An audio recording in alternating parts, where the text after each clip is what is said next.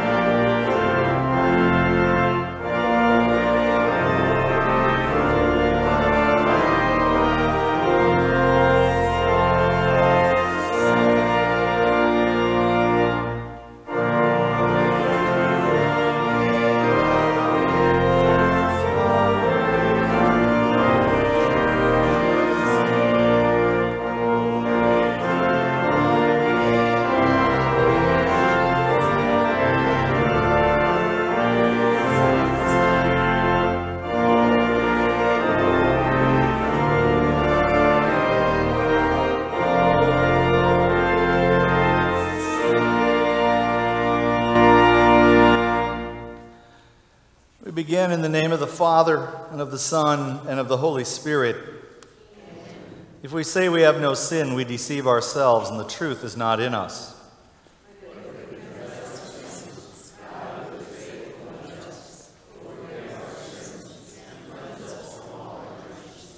Let us then confess our sins to God our Father.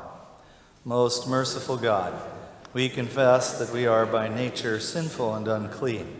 We have sinned against you in thought, word, and deed, by what we have done, by what we have left undone. We have not loved you with our whole heart. We have not loved our neighbors as ourselves. We justly deserve your present and eternal punishment. For the sake of your Son, Jesus Christ, have mercy on us, forgive us, renew us, and lead us, so that we may delight in your will and walk in your ways, to the glory of your holy name. Amen. Almighty God in his mercy has given his Son to die for you, and for his sake forgives you all your sins. As a called and ordained servant of Christ, and by his authority, I therefore forgive you all your sins in the name of the Father, and of the Son, and of the Holy Spirit. Amen. We'll continue by professing our faith in the first part of the Athanasian Creed. Whoever desires to be saved must above all hold the Catholic faith. Without doubt. And the Catholic faith is this: we worship one God in Trinity, and Trinity in unity, neither confusing the persons nor dividing the substance. For the Father is one person, the Son is another, and the Holy Spirit is another. But the Godhead of the Father, and of the Son, and of the Holy Spirit is one, the glory equal, the majesty co-eternal.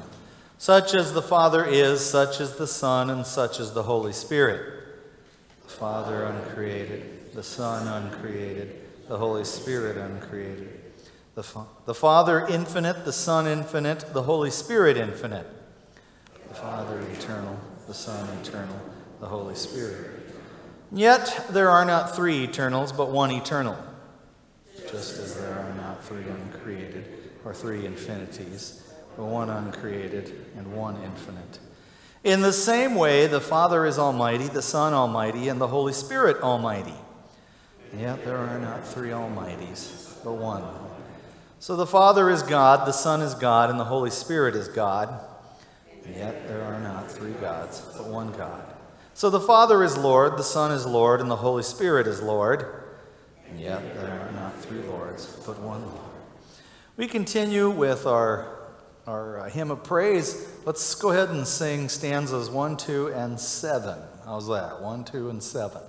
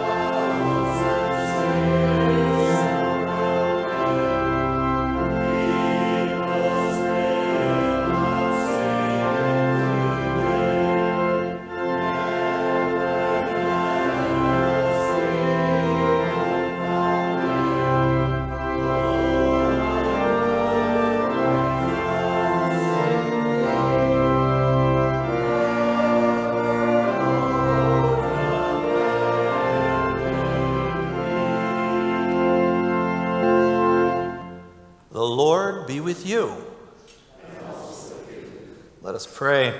Almighty and everlasting God, you have given us grace to acknowledge the glory of the eternal Trinity by the confession of a true faith and to worship the unity and the power of the divine majesty. Keep us steadfast in this faith and defend us from all adversities. For you, O Father, Son, and Holy Spirit, live and reign, one God, now and forever. Amen. Today is Holy Trinity, the first Sunday after Pentecost, the festival half of the church year, which has confessed the saving events in the life of our Lord, now gives way to that part of the church year in which we hear his teaching. From the Old Testament reading from Isaiah, we witness a glimpse of the glory of the Lord, the God of Sabaoth, whose power is chiefly known in showing mercy. In the epistle from the Acts of the Apostles, we hear another part of the Pentecost sermon of Peter, attesting to the revelation of Jesus as both Lord and Christ. In the Gospel according to John, we hear Jesus' conversation with Nicodemus, and within this, we hear the most beloved and familiar verses of Scripture.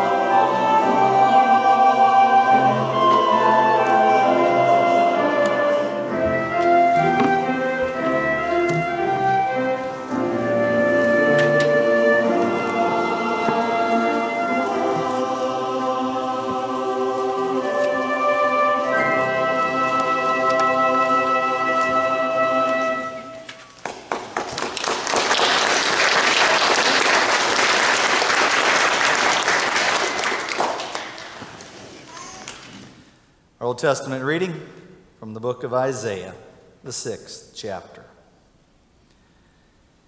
In the year that King Uzziah died, I saw the Lord sitting upon a throne high and lifted up, and the train of his robe filled the temple. Above him stood the seraphim. Each had 6 wings. With 2 he covered his face, and with 2 he covered his feet, and with 2 he flew. And one called to another and said, Holy, holy, holy is the Lord of hosts. The whole earth is full of his glory. And the foundations of the threshold shook at the voice of him who called, and the house was filled with smoke. And I said, Woe is me, for I am lost. For I am a man of unclean lips, and I dwell in the midst of people of unclean lips. For my eyes have seen the King, the Lord of hosts. Then one of the seraphim flew to me, having in his hand a burning coal, and he had taken with tongs from the altar. And he touched my mouth and said, Behold, this has touched your lips, your guilt is taken away, and your sin atoned for. And I heard the voice of the Lord saying, Whom shall I send, and who will go for us? Then I said, Here am I, send me. This is the word of the Lord. Our epistle from the book of Acts. But Peter, standing with the 11, lifted up his voice and addressed them. Men of Judea and all who dwell in Jerusalem, let this be known to you and give ear to my words. Men of Israel, hear these words. Jesus of Nazareth, a man attested to you by God with mighty works and wonders and signs that God did through him in your midst. As you yourselves know, this Jesus delivered up according to the definite plan and foreknowledge of God, you crucified and killed by the hands of lawless men. God raised him up, loosing the pangs of death, because it was not possible for him to be held by it. For David says concerning him, I saw the Lord always before me, for he is at my right hand, that I may not be shaken. Therefore, my heart was glad and my tongue rejoiced. My flesh also will dwell in hope, for you will not abandon my soul to Hades, or let your Holy One see corruption. You have made known to me the paths of life. You will make me full of gladness with your presence. Brothers, I may say to you with confidence about the patriarch David, that he both died and was buried, and his tomb is with us to this day. Being therefore a prophet, and knowing that God had sworn with an oath to him that he would set one of his descendants on his throne, he foresaw and spoke about the resurrection of the Christ, that he was not abandoned to Hades, nor did his flesh see corruption. This Jesus God raised up, and of that we are all witnesses. Being therefore exalted at the right hand of God, and having received from the Father the promise of the Holy Spirit, he has poured out this that you yourselves are seeing and hearing. For David did not ascend into the heavens, but he himself says, The Lord said to my Lord, Sit at my right hand until I make your enemies your footstool. Let all the house of Israel therefore know for certain that God has made him both Lord and Christ, this Jesus whom you crucified. This is the word of the Lord.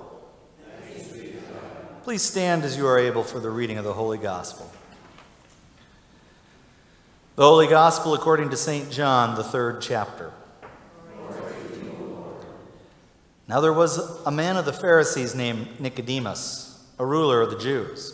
This man came to Jesus by night and said to him, Rabbi, we know that you are a teacher come from God, for no one can do these signs that you do unless God is with him. Jesus answered him, Truly, truly, I say to you, unless one is born again, he cannot see the kingdom of God. Nicodemus said to him, How can a man be born when he is old? Can he enter a second time into his mother's womb and be born? Jesus answered, Truly, truly, I say to you, unless one is born of water and the Spirit, he cannot enter the kingdom of God. That which is born of the flesh is flesh, and that which is born of the Spirit is spirit. Do not marvel that I said to you, You must be born again. The wind blows where it wishes, and you hear its sound, but you do not know where it comes from or where it goes. So it is with everyone who is born of the Spirit. Nicodemus said to him, How can these things be? Jesus answered him, "Are you the teacher of Israel, and yet you do not understand these things? Truly, truly, I say to you, we speak of what we know and bear witness to what we have seen, but you do not receive our testimony. If I have told you earthly things and you do not believe, how can you believe if I tell you heavenly things? No one has ascended into heaven except he who descended from heaven, the Son of Man. And as Moses lifted up the serpent in the wilderness, so must the Son of Man be lifted up, that whoever believes in him may have eternal life." Jesus said, "For God so loved the world that he gave his only Son, that whoever believes in him should not perish but have eternal life. For God did not send his Son into the world to condemn the world, but in order that the world might be saved through him. This is the gospel of the Lord." Praise to you, Lord Christ. You may be seated. Hello, boys and girls. Today I want to talk to you about something we call the Trinity. We use that word Trinity to talk about God. God the Father, God the Son, and God the Holy Spirit. That's three in one. It's impossible to understand. None of us really understand it, but the Bible tells us that the Father is God, the Son is God, and the Holy Spirit is God. So I have an illustration that I think will help. I have an apple. Now this is just one apple, but there are three parts to this apple. There is the outside part that's all red. We call it the skin. But I'm going to cut the apple open, and you see that there's the fruit part of the apple, the white part. That's the yummy part to eat. It's still one apple, but it's got skin and it's got the fruit. But there's also a part of the apple, and that's the core. I'm going to take a couple seeds out, and we can look at them on a white plate. Look at these white seeds. Can you see that? One rolled off. But this is all still one apple. The seeds, the good part to eat, and the red skin. It's one apple, but three parts. That's not a perfect illustration, but it kind of helps us think about God. God the Father, God the Son, God the Holy Spirit. One God. Let's pray about that. Lord, we don't understand everything about you, but we love you and we thank you for teaching us all about you. That you are truly the Father, the Son, and the Holy Spirit, one God. In the name of Jesus we pray this. Amen. We'll continue with stanzas 1 through 4 of our hymn of the day.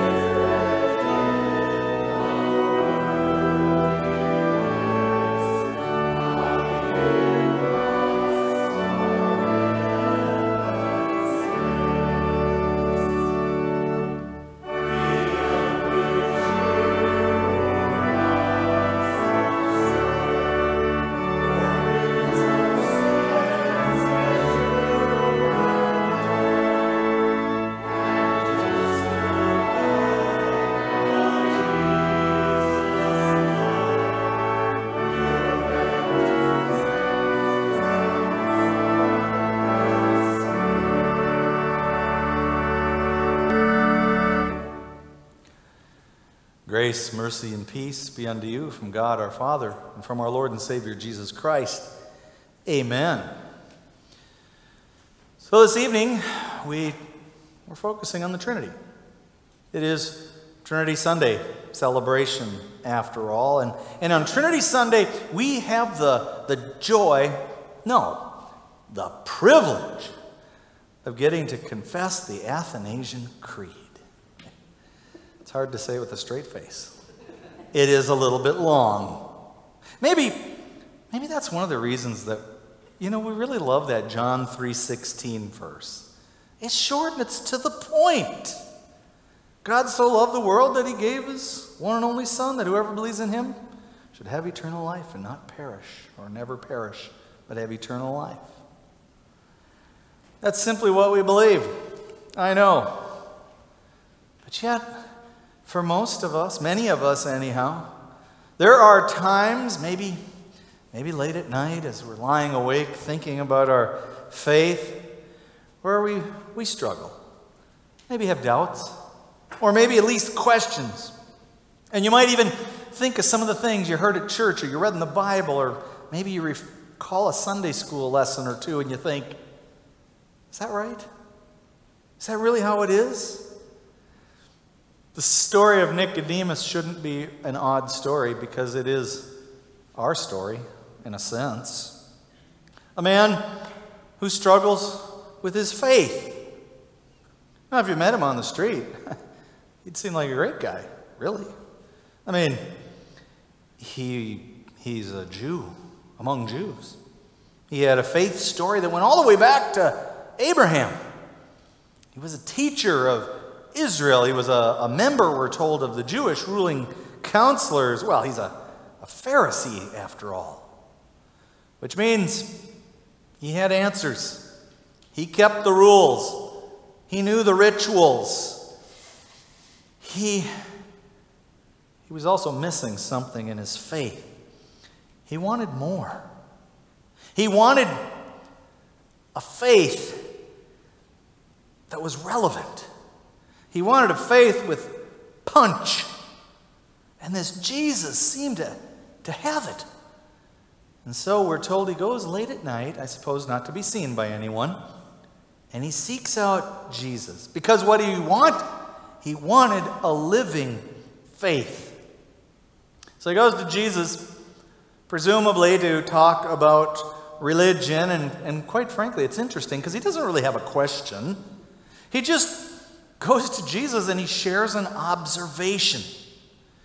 He said, "Rabbi, we know you are a teacher that has come from God, because no one can do the things that you do if God were not with him."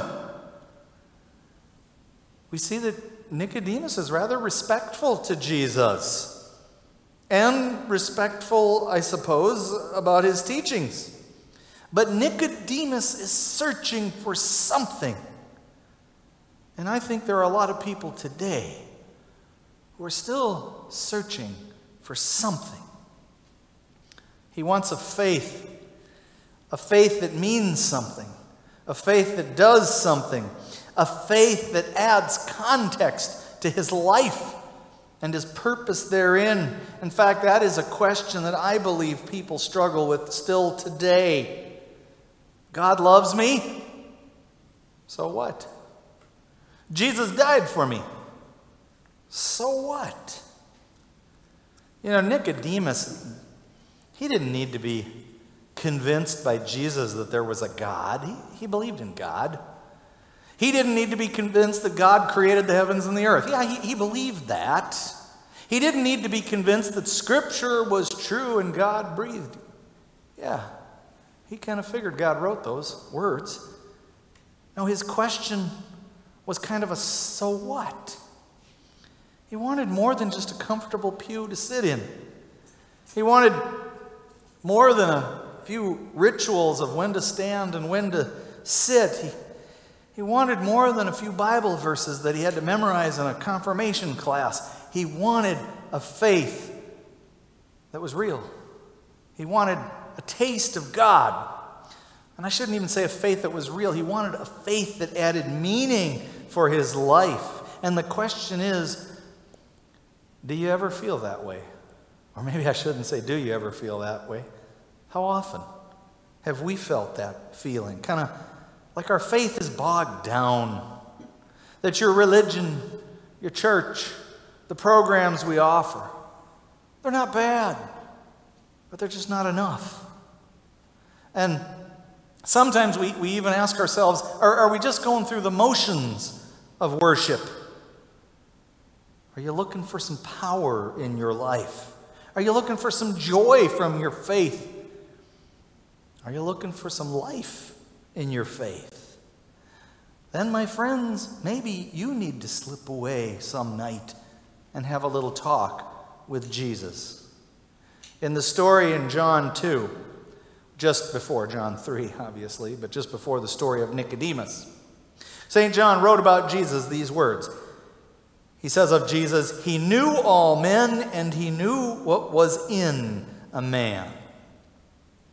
That's really useful, to be able to know what it is that a person's coming to you to talk about and to know where they're coming from. And Jesus did. He knows the struggles in Nicodemus's heart. He knows us too. He knows the struggles that we have in our heart. He knows our motives. He knows our desires. He knows our inner thoughts. He knows our secrets. And though that might terrify us at times, and in some ways it's beautiful because all those things he knows about, he came to die for and to pay for on the cross. And he loves us all the same. Jesus didn't need to talk to Nicodemus nor to us about rethinking our religious views or changing our attitudes or cleaning up our act. He didn't give Nicodemus a pep talk. He didn't say, come on, buddy, just try a little harder. You know, you can keep those commandments. Have a little more faith. Do a few more good works. Just increase your giving. Show up for all the events. Pay more attention to the sermons. I don't know, he might have said that. I don't know. Anyhow. No, what does Jesus says? He says, I tell you the truth, no one can see the kingdom of God unless he is born again. What an odd thing to respond with. Nicodemus just says, hey, you do a lot of cool stuff. You must be from God. And the response is, no one can see the kingdom of God unless he is born again. Born again. Well, what's that require? Well, I guess it's to imply a complete change, right? Everything different, a new heart, a new life. And it sounds drastic. And Nicodemus probably wondered, is my problem really that serious? Maybe we wonder, is that even possible? To be born again? To start over? Now, Nicodemus, we almost can empathize with him, can't we? He takes those words literally, and he obviously doesn't understand all his theological training. It doesn't help him. And he says to Jesus, how can a man be born when he's old? Surely he can't enter a second time into his mother's womb and be born again. It made no sense to him, this talk of Jesus. But stop for a minute and think. How good would it be to start over? To have a second chance. Only this time to do things right. Or at least this time do things differently. It's the season of graduation, right? East High's having their graduation this weekend. Lots of schools have already had their graduation. You know what the last thing a high school graduate wants to hear? Hey, how would you like to go back to kindergarten and start over? You don't want to hear those words. But what if you did? What if you did school over? What if you did college over, graduate school, whatever you did? Would you do things different? Maybe. Maybe studied a little harder in geography, learned math a little better, paid attention to what the English teacher was trying to teach you when it came to grammar. You know, there may come a day when all of us wish we'd have paid a little more attention in confirmation, focused on some of those biblical truths that we were being taught. But the truth is we can't. The past cannot be undone. As the saying goes, what is written is written. There is no erasing what's in life. It stands as it is, and there really is no way to change that. So I can understand at least a little bit of what Nicodemus is saying. How? How can a man be born again when he is old? And Jesus says, I tell you the truth. No one will enter the kingdom of God unless he is born of water and of the Spirit. Flesh gives birth to flesh, and the Spirit gives birth to spirit. What Jesus is really saying is, you cannot in your flesh undo it. No, you're right. You've messed up. You simply can't change drastically enough to be good enough for God, to enter the kingdom of God. You can't go back and take back words you said, or say words you should have said, or do things we should have done, or not do things we did. You can't, right? And obviously we can't enter into our mother's womb and be born again. So that's not possible. What Jesus is sharing, and especially when he gets to the end of our text, is that the good news is Jesus did it for us. He did the work. He gives us the new birth through water and the Spirit. And of course, we receive that in holy baptism. That's why, especially we Lutherans, we spend a lot of time talking about what we call sacramental theology, about baptism. It's a big deal. We say it's a gift from God. We baptize in the name of the Holy Trinity, the Father, the Son, and the Holy Spirit. And it means we actually believe that when someone is baptized, they are born again. In Titus 3, St. Paul wrote, He saved us not because of righteous things we had done, but because of His mercy. He saved us through the washing and rebirth of the renewal of the Spirit, whom He poured out on us generously through Jesus Christ our Savior, so that having been justified by grace, we might become heirs of everlasting hope and life. You might not remember, but you had to memorize that in confirmation. That's a big deal to us. It is a promise that by the power of the Holy Spirit, you get eternal life. St. Paul confirms this writings in Corinthians when he says, if anyone is in Christ, he is a new creation. The old has gone, the new has come. All this is from God who has reconciled us to Himself. You know what you are, folks? You're born-again Christians. I know sometimes that connotation hasn't always been well received, but that's what you are. You're born-again Christians. We are evangelical, Holy Spirit-filled Christians. That's a little bit what we were talking about last week, right? Jesus says, you should not be surprised at my saying you must be born again. The wind blows where it pleases. You hear the sound, but you can't tell where it's coming from. You can't tell where it's going. So it is with everyone who is born of the Spirit. The Spirit is actually working in every single one of you tonight. You may not feel it, but faith isn't a feeling. It's a trust. It's relying on Jesus Christ as your Savior. The Spirit works in you even when you can't see Him. You can't see the wind, but you know the effects. If you were out last night late, you heard that wind. You know it was real. You heard the rain, even if you couldn't see it in the dark. The Holy Spirit is working that way too. I think the Spirit changed Nicodemus. I do. I think, we only really know about Nicodemus a couple of times. Remember when the Jewish ruling council was arguing about Jesus? It was Nicodemus who stood up and said, hey, now wait a minute, if it's not of God, don't worry, it'll pass, but if it's of God, let's not fight it. And then who goes after Jesus dies? It's Nicodemus. He goes to help make preparations again. Did Nicodemus believe? I think so. I think he did. And you, my friends, shouldn't be surprised that the Spirit can bring about that same kind of change in you and in me and in anyone and everyone, really. We believe in God, but to be born of the Spirit means that our faith is vital and powerful. We worship regularly, but to be born in the Spirit means it's not just a dull routine, it is a joyous praise.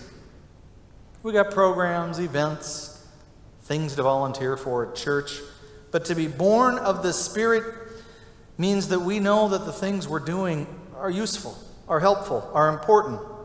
that the Lord's work does make a difference, that it does bring about a change in this world. You see, it's the Holy Spirit that gives context to our faith.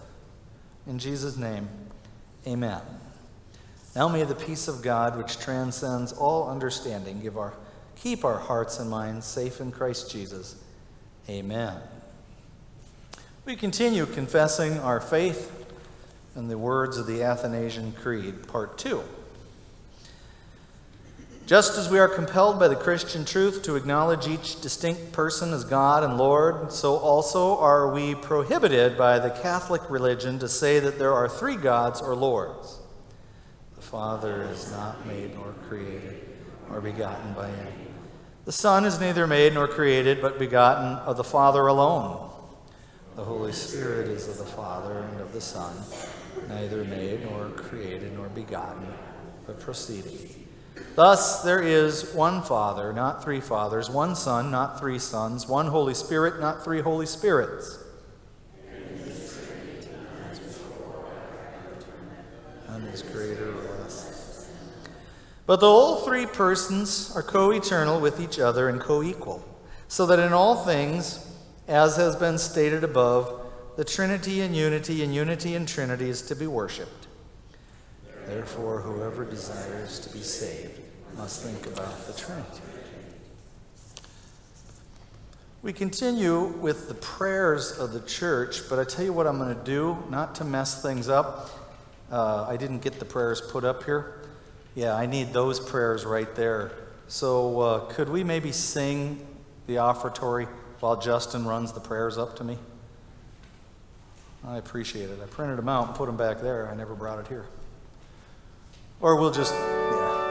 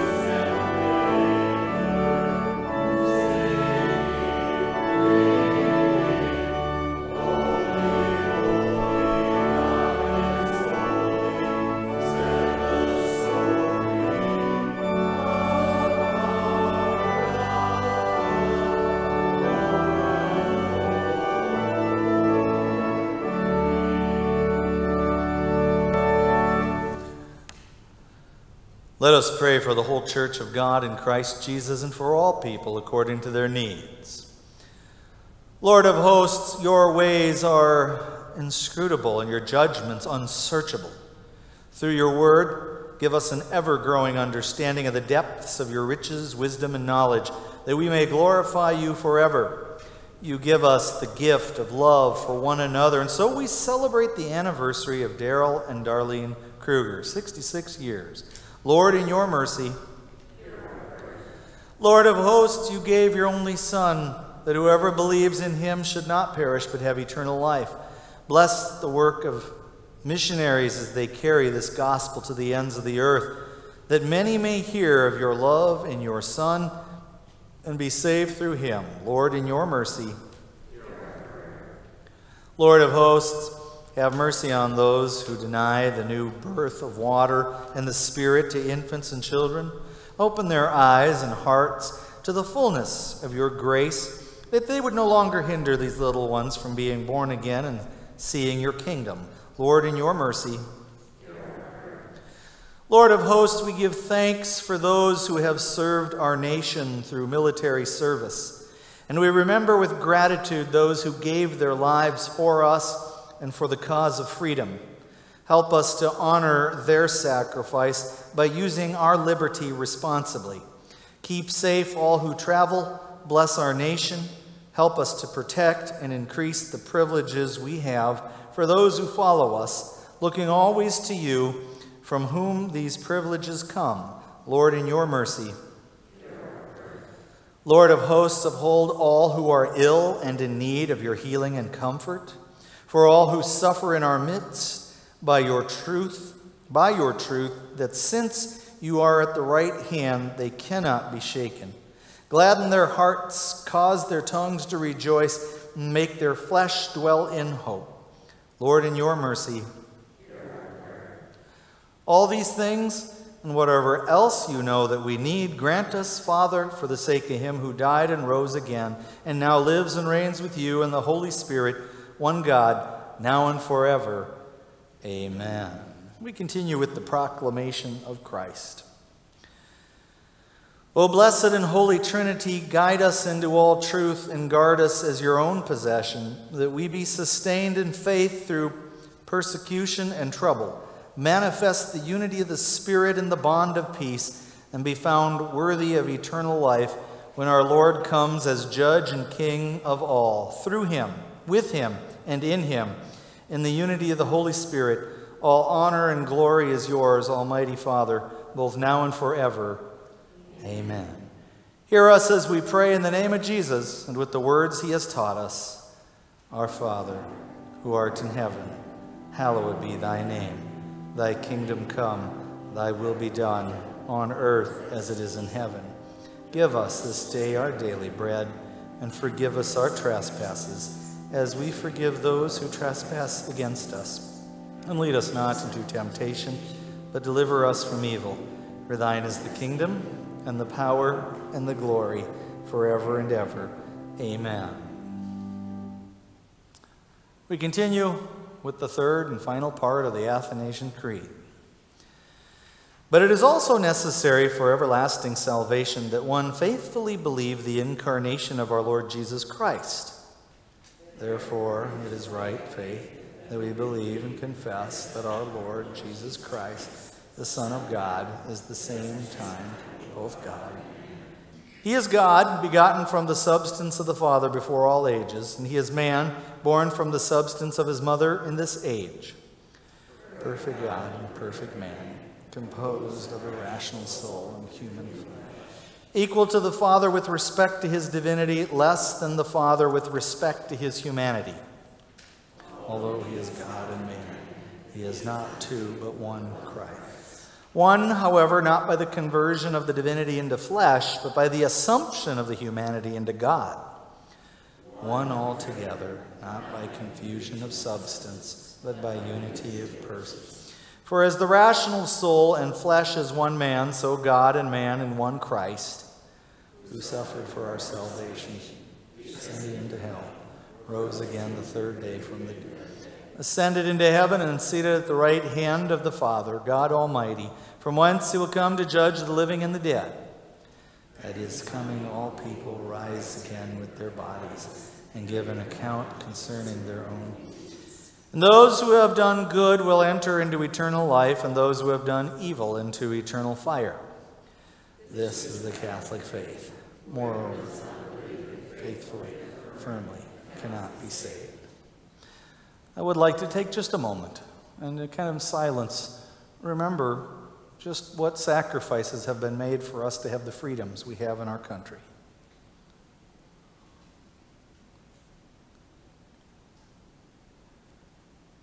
The Lord bless you and keep you. The Lord make his face to shine upon you and be gracious unto you. The Lord look upon you with his favor and give you his peace.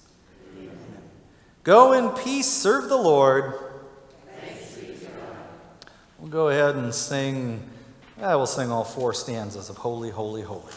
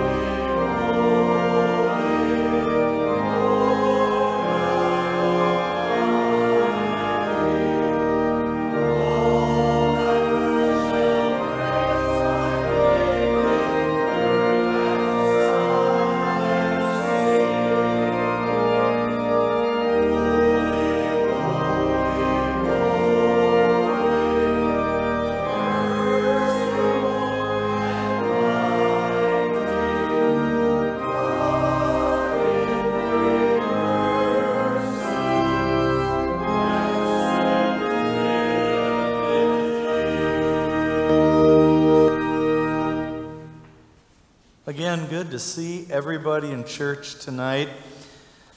By the way, we call the Athanasian Creed because there was a smart guy named Athanasius, and he had a school. I don't think Athanasius had anything to do with writing this creed, but his students did. And we don't even know exactly what date. But as you can tell, it's not just long, it was refuting some heresies. In other words, there were people saying things about Jesus that weren't true. And so they had this statement to say, this is the truth. And of course, the Catholic Church is not as you might think of Roman Catholic Church that you see around town. The word Catholic just means universal. So it's saying the universal church. Probably should explain that before we even confess it. But anyhow, a couple of things here. And I do, before we go, want to thank Bonnie and Gary for being so flexible. You know, when we pastors jump around, very hard on those trying to follow us. It reminds me, when I was a kid, we used dirt bikes all the time, and we would race around, and somebody would be the leader, and he'd basically try to lose the ones behind him. So we'd zip around on the motorcycles. Eventually, he would lose us. That's pretty much probably what people trying to follow the pastors think. It's like, oh, man. Anyhow, thanks for sticking with me. Hey, a couple of things I want to announce. The LWML always takes mites offerings on the 5th Sunday of the month, and this will be a 5th Sunday. So as you exit church, you know we have offering stands. We don't pass plates anymore. at both entrances, and we also have some LWML boxes out. So you can put any mites, loose change, dollars, whatever in there. That would be wonderful. We have fresh rhubarb pies. I think I saw one was custard, and I don't know. It has a lot of sugar, I know that, and that's wonderful. So they are for sale, and what the fundraiser is to help St. Paul's School. That's why we've been selling steaks and selling these pies, because we're trying to help the school out and keep it going in a wonderful fashion like it does. I really don't have any other announcements. Are there any announcements that need to be made? If there are not, great to see you all. God bless your week.